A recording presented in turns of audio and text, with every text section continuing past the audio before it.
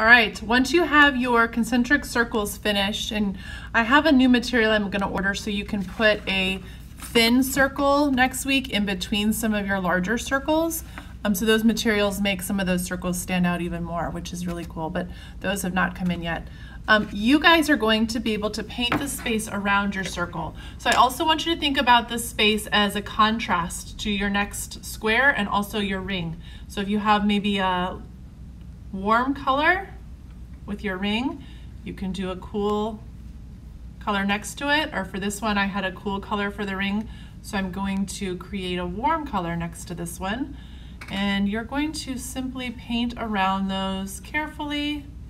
Now you can also mix these colors, so if you have like yellow, but I know that I have red right next to it, I might think about mixing another color with that yellow to make it a little bit more of a contrast. Maybe I can mix a little bit of green with it. Red and green are complements.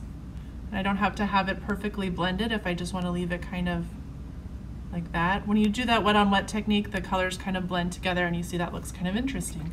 All right, so you're going to finish up the squares. I did not do any color in between on the lines. I'm just going to carefully paint those lines so you see the square as well as the circle in between. And I'll show you what that looks like when it's finished.